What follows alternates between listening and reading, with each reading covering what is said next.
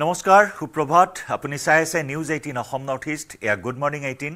মই জয়ন্ত মাধৱ গোস্বামী প্ৰথমে আটাইকে জনাইছো লক্ষ্মী পূজাৰ শুভকামনা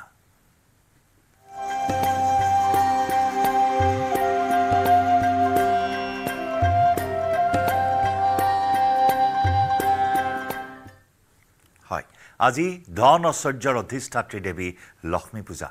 ৰাজ্যজুৰি দেৱী লক্ষ্মীক আদৰাৰ ব্যাপক প্ৰস্তুতি চলিছে লক্ষ্মী মন্দিৰ সমূহৰ লগতে দুৰ্গা পূজা মণ্ডপত আয়োজন কৰা হৈছে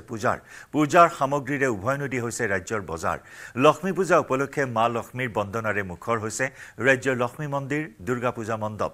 ইয়াৰ লগতে প্ৰতি ঘৰতে আয়োজন লক্ষ্মী পূজাৰ দেৱী লক্ষ্মীৰ প্ৰতিমা নানা ৰঙী আলপনা ধানৰ মুঠি পদুম ফুল কলপুলি আদিৰে ভৰি পৰিছে বজাৰ আজি নিশা 8:40 পৰা আৰম্ভ হ'ব পূজাৰ লগ্ন কাইলৈ বিয়লি 4:55 থাকিব লক্ষ্মী পূজাৰ লগ্ন ধানে ধনে ঘৰখন উপচি পৰাৰ কামনাৰে শৰাই নৈবেদ্য আগবঢ়াই ধূপ দীপ জ্বলাই দেৱীৰ চৰণত সেৱা জনাব ৰাজ্যবাসী দেৱী লক্ষ্মীৰ বন্দনাৰে মুখৰিত হৈ পৰিছে প্ৰতিখন ঘৰ ধৰ্মীয় বিশ্বাস অনুসৰি লক্ষ্মী দেৱীৰ আশীৰ্বাদত অভাৱ অনাটন শোক সন্তাপ অপায় অমংগল দুখ অশান্তি দূৰ হয় আৰু ধন জন ঐশ্বৰ্য বিভূতি সুখ শান্তিৰে উপচি পৰে জীৱন ঠাই বিশেষে অনুষ্ঠিত হৈছে লক্ষ্মী পূজাৰ বিস্তৃত আৰু আড়ম্বৰপূৰ্ণ কাৰ্যসূচী 6-7 দিনীয়াকৈও আয়োজন কৰা হৈছে লক্ষ্মী পূজা উপলক্ষে সমগ্ৰ ৰাজ্যতে বিৰাজ কৰিছে এক আধ্যাত্মিক পৰিৱেশ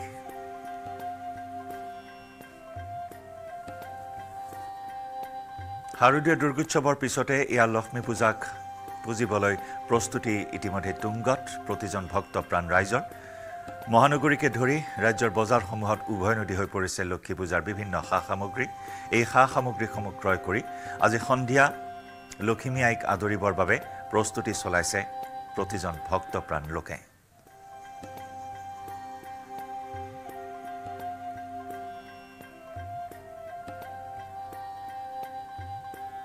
লক্ষ্মী পূজা উপলক্ষে বিভিন্ন সাংস্কৃতিক কাৰ্যসূচীৰ আয়োজন কৰা হৈছে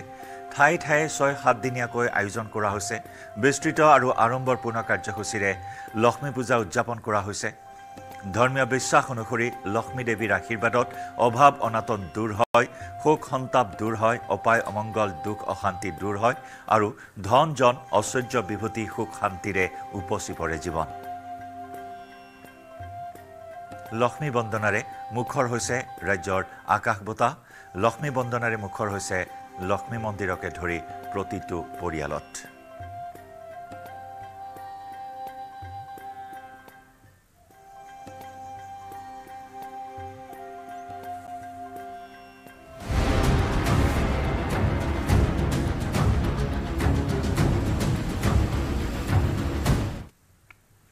ৰাজ্যত আৰম্ভ নিৰ্বাচনী বতৰ 5 সমষ্টিৰ উপনিৰ্বাচনৰ দিন ঘোষণাৰ পিছতে প্ৰাৰ্থিত্ব প্ৰক্ষেপৰ বাবে সাজু হৈছে শাসক বিৰোধী নিজ দলৰ প্ৰাৰ্থী চূড়ান্ত কৰিবলৈ ৰণকৌশল আৰম্ভ কৰিছে শাসক বিৰোধীৰ নেতৃত্বই উপনিৰ্বাচনৰ দিন ঘোষণা কৰাৰ লগে লগে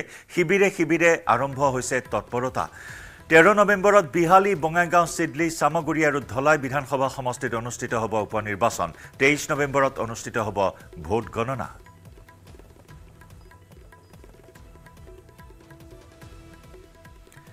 5 সমষ্টিৰ উপনিৰ্বাচনৰ বাবে কোনটো সমষ্টিত শাসক বিৰোধীয়ে প্ৰাৰ্থিত্ব দিব তাকে লৈ এতিয়া ৰাজ্যৰ ৰাজনীতিত ব্যাপক চৰ্চা চলিছে আৰু এনে সময়তে নিউজ 18ৰ হাতত পৰিছে এখন প্ৰাৰ্থীৰ তালিকা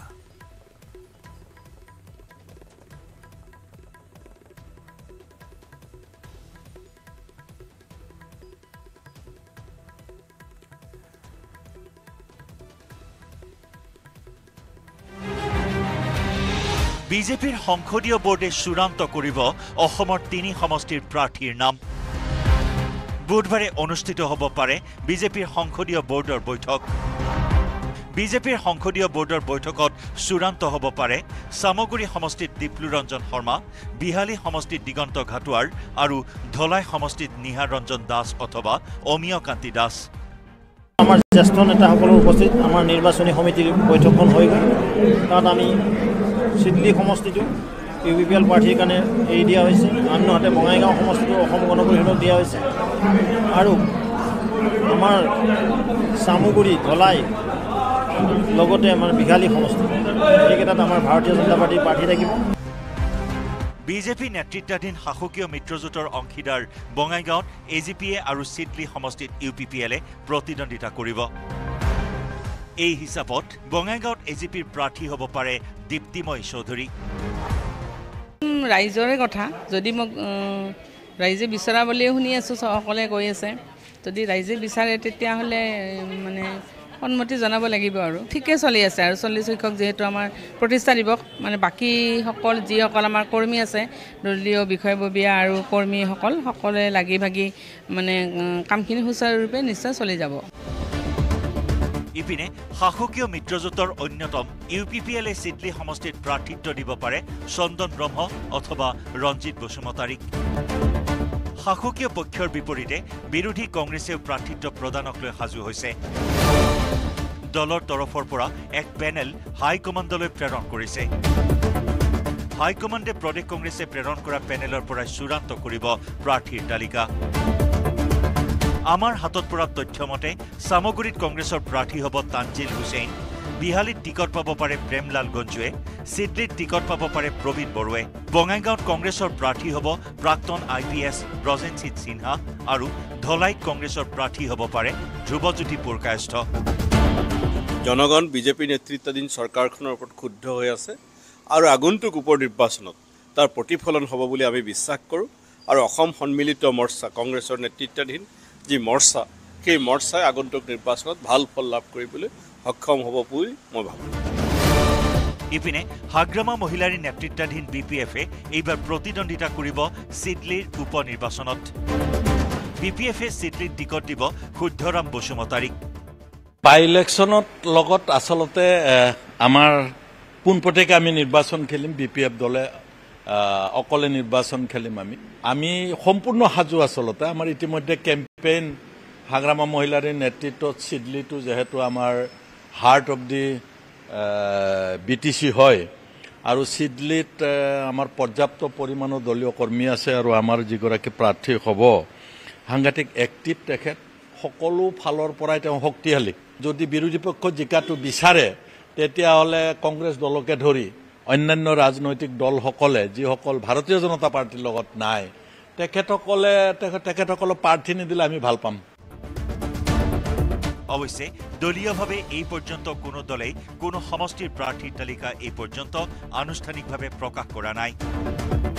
বঙাইগাঁৱৰ পৰা উপানন্দ শৰ্মা আৰু বাইহাটাৰ পৰা শ্ৰীমন্ত দাসৰ সৈতে bureau report, News 18 Assam north east.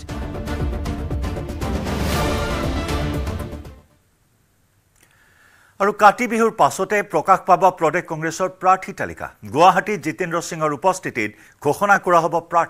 প্ৰাৰ্থীত্বক লৈ অসম সন্মিলিত মঞ্চৰ মাজতো আলোচনা চলি আছে। 5খন কমিটিয়ে দিয়া ৰিপৰ্টৰ ওপৰত ভিত্তি কৰি দিব প্ৰাৰ্থিত্ব। বঙাইগাঁৱক লৈ অখিল গগৈৰ লগত বুজা পৰা হৈছে। বিহালীক লৈ আলোচনা হৈ আছে CPIMৰ সৈতে। 19 অক্টোবৰৰ ভিতৰত প্ৰাৰ্থিত্ব কেন্দ্ৰিক সকলো বিষয় সমাপন কৰা হ'ব। উপ নিৰ্বাচনক লৈ দিল্লীত এই কথা ঘোষণা কৰে প্ৰদেশ কংগ্ৰেছৰ সভাপতি ভূপেন বৰাই। আমি প্ৰদেশ কংগ্ৰেছৰ ফালৰ পৰা জিতেন্দ্ৰ সিং ডাঙৰীয়াক আৰু আমাৰ AICCৰ সম্পাদক কেইজনক আমি নিমন্ত্ৰণ জনাইছোঁ। আমি কাতি বিহুৰ আগদিনা বা পিছদিনা আমি প্ৰাৰ্থিত্ব কেন্দ্ৰিক চূড়ান্ত সিদ্ধান্তবিলাক আমি গ্ৰহণ কৰিম। অখিল গগৈ ডাঙৰীয়াই বঙাইগাঁৱৰ ক্ষেত্ৰত যিটো দাবী উত্থাপন কৰিছিলে, তেখেতে আমাৰ লগত আলোচনাত মিলিত হৈছে আৰু এটা ভাল বুজাবুজি হৈছে। দ্বিতীয়তে বিহালী চিটটোৰ ক্ষেত্ৰত আমাৰ দলৰো কেইবাগৰাকীও প্ৰাৰ্থী আছে, CPIMলেও প্ৰাৰ্থিত্ব বিচাৰি আছে। অগা পিছাকৈ আমি 2খন মিটিঙেই কৰিম। আগবেলা আমাৰ দলৰ মিটিংখন হ'ব আৰু পিছবেলালৈ আমাৰ এই আমাৰ অসম সন্মিলিত মঞ্চৰ সভা হ'ব। আমি তাতে প্ৰাৰ্থিত্বৰ ক্ষেত্ৰত গোটেই বিষয়টো আমি চূড়ান্ত ৰূপ দিম। আৰু মোৰ আশা, যিহেতু 25 তাৰিখে নমিনেশ্যনৰ লাষ্ট ডেট, আমি 19 তাৰিখে সন্ধ্যালৈকে এই কামখিনি সম্পূৰ্ণ কৰিব পাৰিম বুলি আমি আশা ৰাখিছোঁ। উপ নিৰ্বাচনৰ প্ৰাৰ্থিত্ব কেন্দ্ৰ কৰি অগপৰ দুৰ্গ বঙাইগাঁৱত তীব্ৰতৰ হৈছে প্ৰাৰ্থিত্ব কেন্দ্ৰিক সংঘাত।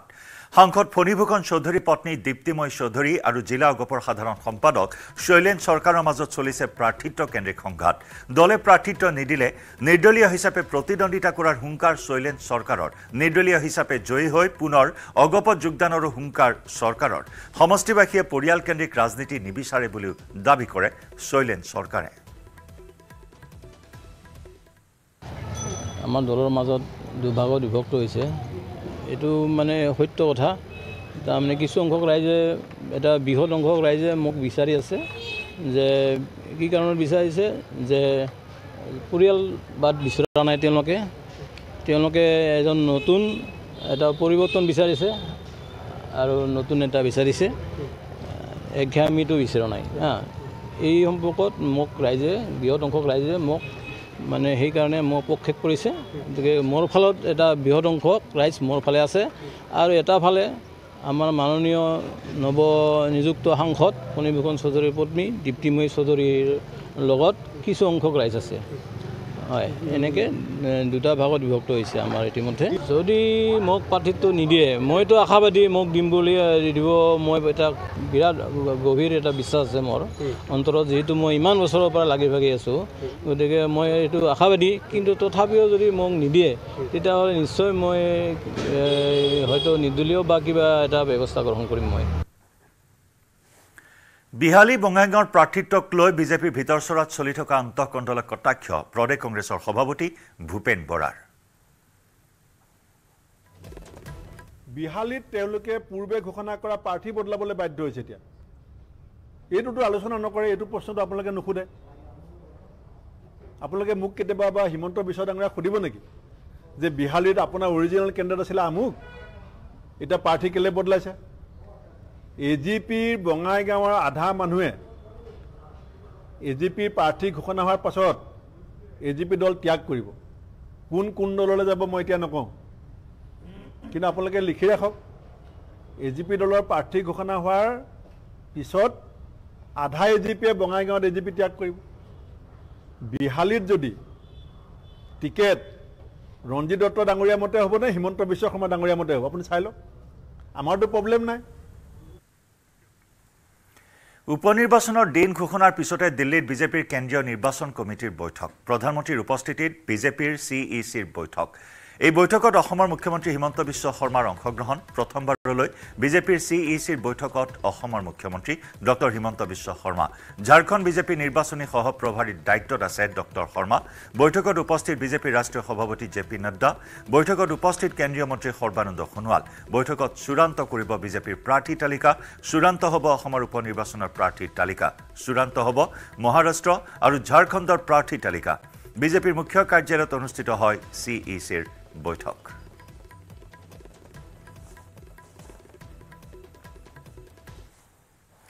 ব্ৰেকিং নিউজ কেৰালাৰ ৱায়নাড লোকসভা সমষ্টিৰ কংগ্ৰেছৰ প্ৰাৰ্থী ঘোষণা ৱায়নাডৰ উপনিৰ্বাচনত যুঁজিব প্ৰিয়ংকা গান্ধীয়ে 13 নৱেম্বৰত ৱায়নাড লোকসভা সমষ্টিৰ উপনিৰ্বাচন কেৰালাৰ দুটা বিধানসভা সমষ্টিৰ উপনিৰ্বাচনৰো প্ৰাৰ্থী ঘোষণা কংগ্ৰেছৰ লোকসভাৰ লগতে বিধানসভাৰো একেলগে হ'ব উপনিৰ্বাচন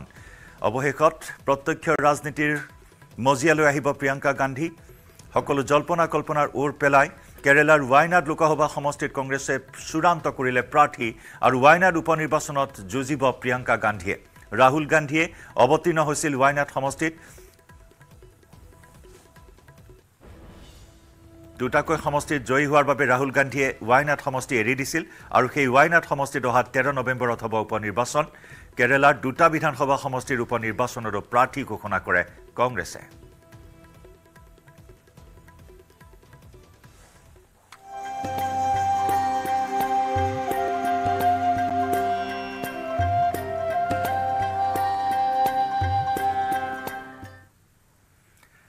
আজি ধন ঐশ্বৰ্যৰ অধিষ্ঠাত্ৰী দেৱী লক্ষ্মী পূজা ৰাজ্যজুৰি দেৱী লক্ষ্মীক আদৰা চলিছে ব্যাপক প্ৰস্তুতি লক্ষ্মী মন্দিৰসমূহৰ লগতে দুৰ্গা পূজাৰ মণ্ডপতো আয়োজন কৰা হৈছে পূজাৰ আৰু পূজাৰ সামগ্ৰীৰে উভৈনদী হৈ পৰিছে বজাৰ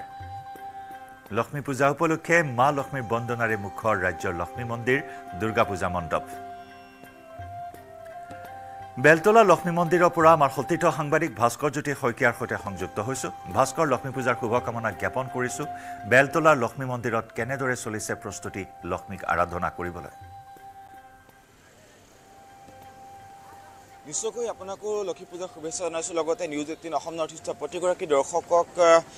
লক্ষী পূজাৰ শুভেচ্ছা জনাইছোঁ আৰু মই বৰ্তমান উপস্থিত আছোঁ বেলতলা লক্ষী মন্দিৰ প্ৰাংগণত আৰু দেখা পোৱা গৈছে যে আজিৰ দিনটোত যিহেতু লক্ষী পূজা উদযাপন হ'ব যি ধন ঐশ্বৰ্যৰ দেৱী বিভূতিৰ দেৱী আচলতে লক্ষী দেৱীক আচলতে আজিৰ দিনটোত আৰাধনা কৰা হ'ব আৰু ইয়াৰ বাহিৰৰ পৰিৱেশ পুৱাই ভাগৰ পৰা যথেষ্ট ভক্তসকলে ভিৰ কৰা দেখিবলৈ পোৱা গৈছে বাহিৰত যিসমূহ আমি ইতিমধ্যে দেখাইছোঁ যে পূজাৰ যিসমূহ সামগ্ৰী লাগে বা যিসমূহ পূজাত দৰকাৰী সামগ্ৰী আছে সেই সামগ্ৰীসমূহ বিপণীসমূহ ইয়াত পুৱাই ভাগৰ পৰা বহা দেখিবলৈ পোৱা গৈছে যিহেতু লক্ষী মন্দিৰ যি এই বেলতলা লক্ষী মন্দিৰৰ ৭৪তম এবাৰ লক্ষী পূজা উদযাপন আৰু আচলতে ক'ব পাৰি যে যি ধন ঐশ্বৰ্যৰ দেৱী আচলতে ধন ঐশ্বৰ্যৰ দেৱীগৰাকীক পুৱাই ভাগতেই লোকসকলে আহি তেওঁলোকে মনোকামনা পূৰণৰ অৰ্থে মা লক্ষীৰ ওচৰত তেওঁলোকে পূজা অৰ্চনা কৰা দেখিবলৈ পোৱা গৈছে এনেদৰে চাকি ধূপ বন্তিৰে তেওঁলোকে পূজা অৰ্চনা কৰিছে আমি পৰিৱেশ দেখুৱাইছে লক্ষী মন্দিৰৰ পৰা আৰু আচলতে ক'বলৈ গৈছে গুৱাহাটী মহানগৰীৰ এই লক্ষী মন্দিৰ বুলি ক'লে বেলতলা লক্ষী মন্দিৰ বুলি ক'লে আচলতে লক্ষী পূজাৰ মাদকতা বেলেগ হয় আচলতে পুৱাই ভাগৰ পৰা ভক্তসকলে ভিৰ কৰিছে নিশাৰ ভাগলৈ যথেষ্ট সংখ্যক ভক্ত সন্ধিয়াৰ ভাগলৈ যথেষ্ট সংখ্যক ভক্ত যিহেতু আহিব আৰু ইতিমধ্যে এনেদৰে তেওঁলোকে আহি ইয়াত লক্ষী পূজাৰ উদযাপনৰ বাবে তেওঁলোকে প্ৰস্তুতি চলোৱা দেখা পোৱা গৈছে সন্ধিয়াৰ ভাগলৈ যিহেতু লক্ষী পূজা উদযাপন হ'ব তেতিয়া আমি নিশ্চয়কৈ নিউজ 18 অসম নৰ্থ ইষ্টৰ দৰ্শকসকলক দেখুৱাই যাবলৈ সক্ষম হ'ম আৰু পুৱাৰ ভাগতে এনেদৰে ভক্তসকলে আহি তেওঁলোকে মনোকামনা পূৰণৰ অৰ্থে তেওঁলোকে ইয়াত মা লক্ষীৰ ওচৰত চাকি ধূপ বন্তি জ্বলোৱা দেখিবলৈ পোৱা গৈছে ইতিমধ্যে কৈছে যে ৭৪তম এবাৰ লক্ষী পূজা উদযাপন কৰিছে বেলতলা লক্ষী মন্দিৰ উদযাপন সমিতিয়ে আমি যিসকল ভক্ত আছে ভক্তসকলৰ ওচৰলৈ আহিছোঁ আপোনাৰ ওচৰলৈ আহিছোঁ প্ৰথমে লক্ষী পূজাৰ শুভেচ্ছা জনাইছোঁ কেনেকুৱা এবাৰ লক্ষী মাৰ ওচৰত আপুনি প্ৰাৰ্থনা জনাইছে চাকি ধূপ জ্বলাইছে কি ক'ব বিচাৰিব আজিৰ দিনটোত চবৰে ভাল হওক চবৰে সেইটো বিচাৰিছোঁ ক'ৰ পৰা আহিছে আপুনি মইতো ইয়াতে নেট্ৰালত চাকৰি কৰোঁ মই বৰাগাঁৱৰ পৰা আহিছোঁ লক্ষী পূজা বুলি ক'লে বেলতলা লক্ষী মন্দিৰৰ পৰিচয় সুকীয়া অতি সুন্দৰকৈ ইয়াত আয়োজন কৰে কেনেকুৱা এবাৰ কেনেকুৱা লাগিছে লক্ষী মন্দিৰতো সকলোৱে জানে ইয়াতে বহুত ধুমধাম মানে হেৰি কৰি কৰে বহুত ভাল হয় ইয়াতে চবেই জানে আপোনালোকে লক্ষী পূজাৰ শুভেচ্ছা জনাইছোঁ নিশ্চয়কৈ নিউজ 18 অসম নৰ্থ ইষ্টৰ দৰ্শকসকলক আমি দেখুৱাইছোঁ পোনপটীয়াকৈ আমি ভিতৰৰ ভাগলৈ যাবলৈ যত্ন কৰিম যি পৰিচালন সমিতি আছে সমিতিসকলৰ সৈতে আমি কথা পাতিবলৈ যত্ন কৰিম যিহেতু ৭৪ সংখ্যক লক্ষী পূজা তেওঁলোকে এবাৰ উদযাপন কৰিছে আৰু অতি সুন্দৰকৈ তেওঁলোকে লক্ষী পূজা যি লক্ষী মন্দিৰ আছে লক্ষী মন্দিৰ তেওঁলোকে সজাই পৰা তোলা পৰিলক্ষিত হৈছে আমি পৰিৱেশ দেখুৱাইছোঁ লক্ষী মন্দিৰৰ ভিতৰৰ দৃশ্য আৰু ইতিমধ্যে কৈছোঁ যে ৰাজ্যৰ বিভিন্ন প্ৰান্তৰ পৰা লক্ষী মন্দিৰলৈ যথেষ্ট সংখ্যক ভক্তৰ আগমন ঘটে মা লক্ষীৰ ওচৰত তেওঁলোকে যাতে সেৱা প্ৰাৰ্থনা ল'ব পাৰে বা সেৱা লৈ তেওঁলোকে মা লক্ষীৰ ওচৰত যাতে বছৰটো কুশলে যায় বা বছৰটো যাতে সুখ শান্তিৰে ভৰি পৰে ধন ঐশ্বৰ্যৰে ভৰি পৰে তাৰ বাবে তেওঁলোকে পুৱাৰ ভাগতে আহি পেলাই তেওঁলোকে এনেদৰেই মাৰ ওচৰতে প্ৰাৰ্থনা কৰিছে যিসকল পুৰোহিত আছে আমি তেওঁলোকৰ সৈতে কথা দাদা আপোনাৰ ওচৰলৈ আহিছোঁ যিহেতু আজি লক্ষী পূজা হয় লক্ষীৰ যদি অলপ মন্ত্ৰ আমি শুনিবলৈ পাওঁ নিউজ 18 অসম নৰ্থ ইষ্টৰ দৰ্শকক যদি আপুনি শুনায় ओम शांताकारं भुजगशयनं पद्मनाभं सुरेशं विश्वधारं गगनसदृशं मेघवर्णं शुभंगम लक्ष्मीकांत कमलनयनं जुगिभिधन्यकं वंदे विष्णु भवभयहरि कस्मै गणार्धम जगतमाता जगतजननीर আজি সন্ধিয়া ঠিক 7:42 পৰা লক্ষী পূজা আৰম্ভ হ'ব তেখেতৰ আশীষ ল'বলৈ অগণন ভক্ত আহিব অইনবেলিৰ দৰে এইবেলিও উদযাপনটো কমিটিয়ে বহুত যথেষ্ট কষ্ট কৰি পাতিছে গতিকে অগণন ভক্তৰ শুভকামনা আমি ৰাখিছোঁ মা লক্ষী আচলতে ধন ঐশ্বৰ্যৰ দেৱী কেনেদৰে তেওঁক পূজা অৰ্চনা কৰিব লাগে আজিৰ দিনটোত বা কি কৰিব লাগে আচলতে তেওঁ হৈছে শান্তিৰ এটা প্ৰতীক তেওঁক শান্ত মানুহবিলাকে যদি শান্তভাৱে তেওঁক পূজা অৰ্চনা কৰা হয় তেওঁ ধন দান কৰে আৰু সকলো পৰিৱেশ সুন্দৰ কৰি ৰাখিব বিচাৰে নিশ্চয়কৈ আমি ইতিমধ্যে পুৰোহিতৰ সৈতে কথা পাতিলোঁ আৰু আমি ইতিমধ্যে কৈছোঁ যে আজি লক্ষী পূজাক পুৱাৰ ভাগৰ পৰা ভক্তসকলে আহি লক্ষী মন্দিৰত ভিৰ কৰিছে আৰু ইতিমধ্যে কৈছোঁ যে যি ঘৰসমূহ আছে মানুহৰ ঘৰসমূহতো আচলতে পুৱাৰ ভাগৰ পৰা লক্ষী দেৱীক পূজা অৰ্চনাৰ আৰাধনাৰ প্ৰস্তুতি চলা দেখিবলৈ পোৱা গৈছে যি মন্দিৰৰ কৰ্মকৰ্তা আছে আমি কৰ্মকৰ্তাসকলৰ সৈতে কথা পাতিম তেওঁলোকৰ পৰা জানিম যে আপোনাৰ ওচৰলৈ আহিছোঁ প্ৰথমে লক্ষী পূজাৰ শুভেচ্ছা জনাইছোঁ কেনেকুৱা ধৰণে এইবাৰ আয়োজন কি ক'ব এইবাৰ আমাৰ ৭৪তম লক্ষী পূজাৰ আয়োজন কৰা হৈছে গতিকে ৰাতিপুৱাৰ পৰা আমাৰ বিভিন্ন ধৰণৰ কাৰ্যসূচী আছে এতিয়া আমাৰ আপোনাৰ ধন্য আদৰণি বুলি কয় তো এইটো আমাৰ পূৰ্বপুৰুষৰ পৰা চলি আছে আমি পথাৰৰ পৰা ধান আদৰি আনি আমাৰ মন্দিৰত স্থাপন কৰিম তাৰ লগে লগে আমাৰ বিভিন্ন ধৰণৰ আৰু কাৰ্যসূচী চলি যাব গতিকে ৰাতি আমাৰ নাগাৰা নাম আছে ৰাইজৰ বাবে তাৰপিছত আপোনাৰ ৰাতি নিশা আকৌ আমাৰ যিটো লক্ষী পূজাৰ আপোনাৰ মেইন পূজাটো হয় তো তেনেকুৱা ধৰণৰ কাৰ্যসূচী আছে গতিকে সকলো ৰাইজকে আপোনালোকৰ জৰিয়তে লক্ষী পূজাৰ শুভেচ্ছা যাচিলোঁ ধন্যবাদ আপোনালোক শুভেচ্ছা জনালোঁ লক্ষী পূজাৰ বেলতলা লক্ষী মন্দিৰ বুলি ক'লে একে বিখ্যাত আৰু সকলো ইয়াতে পূজা অৰ্চনা কৰিবলৈ আহে আচলতে পূজাৰ দিনটোত কেনেকুৱা ধৰণে বা ভক্তৰ সমাগম কেনেকুৱা ধৰণে আপোনালোকে বিচাৰিছে চাওক আমাৰ প্ৰতি বছৰে ভক্তৰ সমাগম ইমানেই হৈ আহে আপুনি সন্ধিয়া ভাগত আমি বিৰিদি ভাত নোপোৱা হয় তেখেতসকলে হয়তো ইয়াতে আহি মনৰ কামনা পূৰ্ণ হয় বুলি এটা বিশ্বাস আছে সেয়েহে সকলো ভক্তক আমি এইবাৰো আপোনালোকৰ মনৰ কামনা যাতে পূৰ্ণ হয় সকলো ভক্তক আমি আদৰিবলৈ খুব ধুনীয়াকৈ সজাই পৰাই ৰাখিছোঁ আপোনালোকে সকলোৱে আহি আমাৰ লক্ষী মাৰ চৰণত পৰি আপোনালোকৰ নিজৰ নিজৰ মনৰ কামনাবিলাক পূৰ্ণ কৰে যেন ভাস্কৰ এই মুহূৰ্তত আমি ধন্যবাদ জ্ঞাপন কৰিছোঁ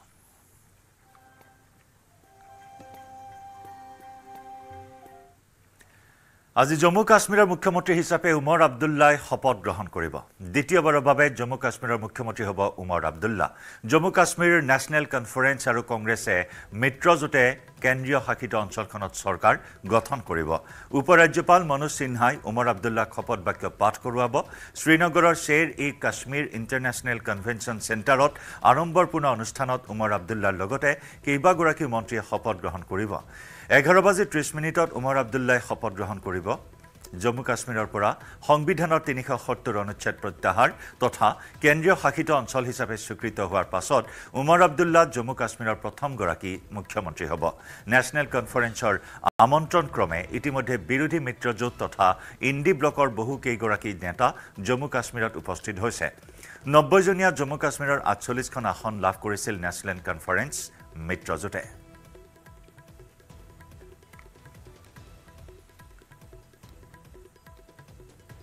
আজি জম্মু কাশ্মীৰৰ মুখ্যমন্ত্ৰী হিচাপে শপত গ্ৰহণ কৰিব উমৰ আব্দুল্লাই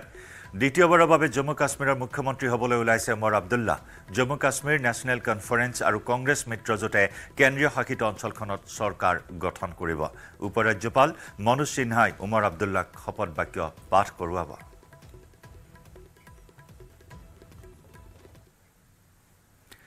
নুমলীগড়ৰ দৈগ্ৰুঙৰ মিৰি পথাৰত বন্যহস্তীৰ জাকে চলাইছে ত্ৰাস নিশা হলেই জনাঞ্চলত প্ৰৱেশ কৰা হাতীৰ জাকে চলাই উপদ্ৰৱ মঙলবাৰে নিশা বন্যহস্তীৰ আক্ৰমণত বহাগী হাজৰিকা নামৰ এগৰাকী মহিলা গুৰুতৰভাৱে আহত হয় নিশা মহিলাগৰাকীয়ে ঘৰত শুই থকা অৱস্থাত বাসগৃহ ভাঙি আক্ৰমণ কৰে হাতীৰ জাকে উৰে নিশা বন্যহস্তীয়ে উপদ্ৰৱ চলাই অঞ্চলটোত এই সন্দৰ্ভত বন বিভাগক বাৰম্বাৰ খবৰ দিয়াৰ পাছতো ঘটনাস্থলীত উপস্থিত নোহোৱাৰ অভিযোগ স্থানীয় ৰাইজৰ দীৰ্ঘদিন ধৰি সমগ্ৰ অঞ্চলটোত অব্যাহত আছে বন্যহস্তীৰ ত্ৰাস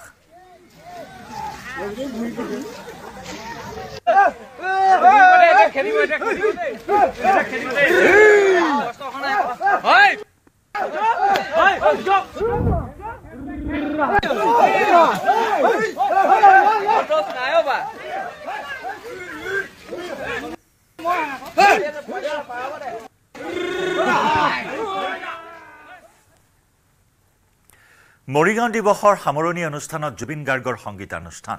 সাংস্কৃতিক অনুষ্ঠানত ইটোৰ পিছত সিটো জনপ্ৰিয় গীতেৰে হাজাৰ হাজাৰ দৰ্শকক মোহিলে জুবিন গাৰ্গে গীত পৰিৱেশন কৰি থকাৰ মাজতে জুবিনে স্বভাৱসুলভ ধেমালিও কৰিলে জুবিনে ক'লে মই সকলোকে গান গোৱালো এদিন হিমন্ত দাকো গান গোৱাব লাগিব আনহাতে সংগীতানুষ্ঠানত জুবিন গাৰ্গৰ সৈতে একেলগে গীত পৰিৱেশন কৰিলে মৰিগাঁৱৰ জিলা আয়ুক্ত দেৱাশিষ শৰ্মাই সাংস্কৃতিক অনুষ্ঠানৰ উদ্বোধন কৰে মৰিগাঁও সমষ্টিৰ বিধায়ক ৰমাকান্ত দেউৰীয়ে মৰিগাঁও জিলা দিৱসত তৃতীয়বাৰৰ বাবে গীত পৰিৱেশন কৰি আপ্লুত হৈ পৰে জুবিন গাৰ্গ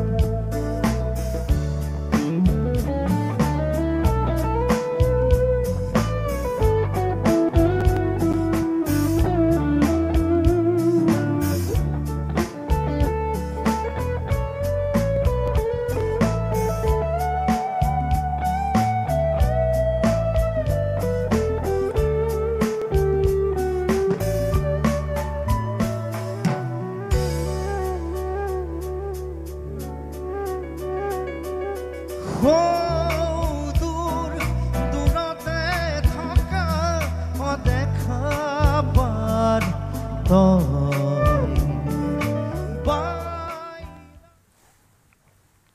আজিকালি নিজে বেছি নাগাওঁ, বেলেগক গোৱা থাকোঁ। অকল হিমন্ত দাক গোৱাব পৰা নাই, গোৱাম কি 2 দিন। অকল হিমন্ত দাক গোৱাব পৰা নাই, গোৱাম কি 2 দিন। মই আজিকালি নিজে বেছি নাগাওঁ, বেলেগক গোৱা থাকোঁ। অকল হিমন্ত দাক গোৱাব পৰা নাই, গোৱাম কি 2 দিন। মই আজিকালি নিজে বেছি নাগাওঁ, বেলেগক গোৱা থাকোঁ। অকল হিমন্ত দাক গোৱাব পৰা নাই, গোৱাম কি 2 দিন। অকল হিমন্ত দাক গোৱাব পৰা নাই, গোৱাম কি 2 দিন। মই আজিকালি নিজে বেছি নাগাওঁ, বেলেগক গোৱা থাকোঁ।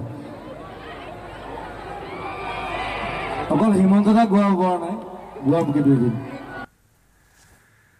আৰু ইফালে জুবিন গাৰ্গৰ সংগীতানুষ্ঠানৰ মাজতে একাংশ দৰ্শকৰ চৰম উদ্ভণ্ডালি। হাজাৰ হাজাৰ দৰ্শক একত্ৰিত হোৱা অনুষ্ঠানটো একাংশ দৰ্শকৰ উদ্ভণ্ডালিৰ বাবে কিছু সময় ব্যাহত হৈ পৰে। জুবিন গাৰ্গে গীত গাই থকাৰ মাজতে একাংশ উদণ্ড যুৱকে পানীৰ বটল দলিয়াবলৈ ধৰে আৰু পিছত চকী ভাঙি যেনি তেনি দলিওৱাত সৃষ্টি হয় এক অপ্ৰীতিকৰ পৰিস্থিতিৰ। আৰক্ষীয়ে লাঠি চালনা কৰাত নিয়ন্ত্ৰণলৈ আহে পৰিস্থিতি।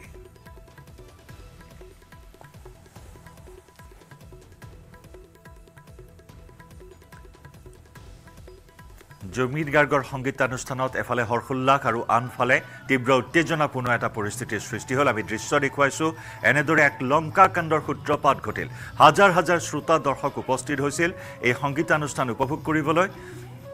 আৰু তাৰ মাজতে একাংশ উদণ্ড যুৱকে বটল দলিয়াবলৈ আৰম্ভ কৰে। বটল দলিওৱাতে ক্ষান্ত নাথাকি চকী ভাঙি চুৰমাৰ কৰিলে আৰু তাৰ পিছত নিৰাপত্তাৰক্ষীয়ে লাঠি চাৰ্জ কৰিবলৈ বাধ্য হ'ল। আৰক্ষীয়ে বহু সময় চেষ্টা কৰি পৰিস্থিতি নিয়ন্ত্ৰণলৈ আনে আৰু তাৰ পিছত পুনৰ আৰম্ভ হয় জুবিন গাৰ্গৰ সংগীতানুষ্ঠান। আমি দেখুৱাইছোঁ দৃশ্য। চকী ভাঙি যেনি তেনি এনেদৰে উদ্ভণ্ডালিৰ সৃষ্টি কৰিলে, পলায়ন কৰিলে একাংশ যুৱকে, যাক লৈ এক উত্তপ্ত পৰিস্থিতিয়ে বিৰাজ কৰিলে। উদণ্ড দৰ্শকে উদ্ভণ্ডালিৰ সৃষ্টি কৰিলে, এক অপ্ৰীতিকৰ পৰিস্থিতিৰ সূত্ৰপাত ঘটালে। কেইবাখনো চকী ভাঙি চুৰমাৰ কৰি ক্ষয় ক্ষতি কৰিলে।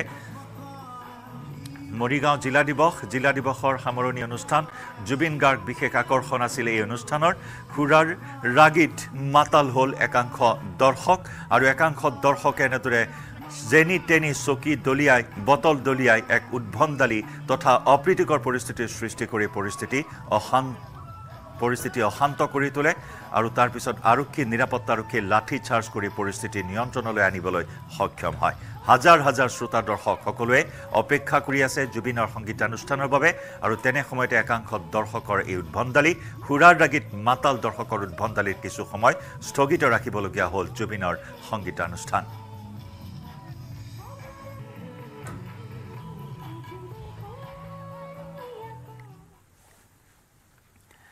সামগুৰিৰ প্ৰাক নিৰ্বাচনী হিংসাক লৈ কংগ্ৰেছৰ এজাহাৰ। নগাঁও আৰক্ষী অধীক্ষকৰ কাৰ্যালয়ত এজাহাৰ দাখিল কৰে বিধায়িকা শিৱামণি বৰাই। সদ্য কংগ্ৰেছ ত্যাগী মুজিবুৰ ৰহমানৰ লগতে প্ৰায় 40-50 জনৰ বিৰুদ্ধে দাখিল বিধায়িকা শিৱামণি বৰাৰ এই এজাহাৰ। মুজিবুৰ ৰহমানৰ নেতৃত্বত প্ৰায় 40-50 জনীয়া এটা দলে পৰিকল্পিতভাৱে কংগ্ৰেছ কৰ্মী আৰু বাহনত আক্ৰমণ কৰাৰ অভিযোগ। আক্ৰমণত আহত হৈছিল বিধায়ক নুৰুল হুদা আৰু কথম্পি প্ৰাণ ৰক্ষা পৰিছিল বিধায়িকা শিৱামণি বৰাৰ। ইপিনে এজাহাৰ দাখিল কৰাৰ লগতে আইন শৃংখলা নিয়ন্ত্ৰণত চৰকাৰ ব্যৰ্থ হোৱাৰ অভিযোগ কংগ্ৰেছৰ সাংসদ বিধায়কৰ।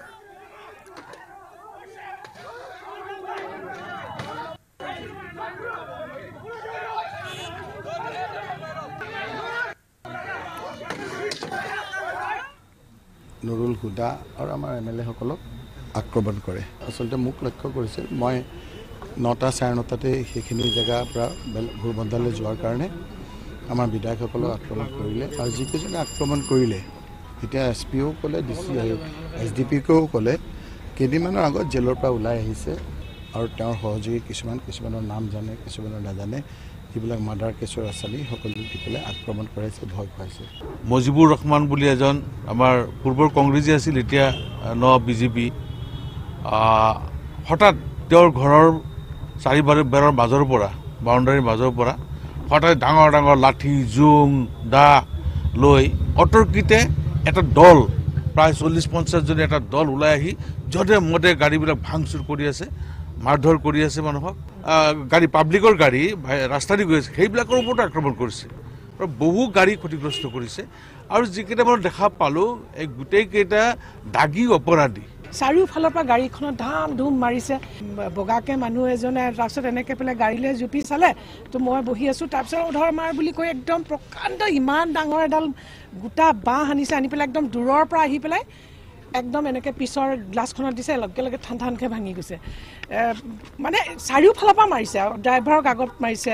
ফ্ৰণ্ট গ্লাছ মাৰিছে কিন্তু ভাঙিব নোৱাৰি লাষ্টৰ গাড়ীখন ভাঙিছে তেনেকৈ আমাৰ প্ৰায়বোৰ বিধায়ককে মানে তেওঁলোকে এটেক কৰিছে এই সময়ত পুলিচ বিষয়াসকল আছিলে যদিও আমি আমাৰ দৃষ্টিত তেওঁলোকৰ কোনো কাম নেদেখিলোঁ তেওঁলোকে কোনো প্ৰটেকশ্যন দিয়া নাই